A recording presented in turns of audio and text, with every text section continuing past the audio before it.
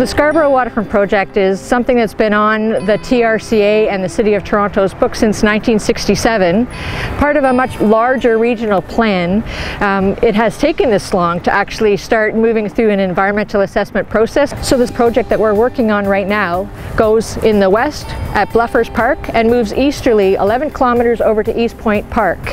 The area that we're talking about, while the environmental assessment study is addressing the entire area right up to Kingston Road, the real area that we're working on though is the very top of the bluff and the bottom of the bluff. It's just really the bluff face. We're not looking to put in buildings, we're not looking to do anything but improved access via a trail and some shoreline protection. Mother Nature is going to continue to erode East Point Park. The wave action is going to continue as today, so it's really trying to find the balance. And the way we're doing that is we've had a significant amount of public consultation that have helped guide what the overall vision was for the project, what our objectives should be for the project, and it also helped us decide what the range of options we should look at.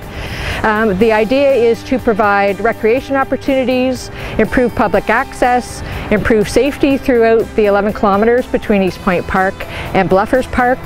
We'll look for habitat enhancement. There are so many natural significant features along the bluffs. We want to make sure that we're being very thoughtful about where we're providing access, making sure that it's good for the public but also good for the significant character of the bluff.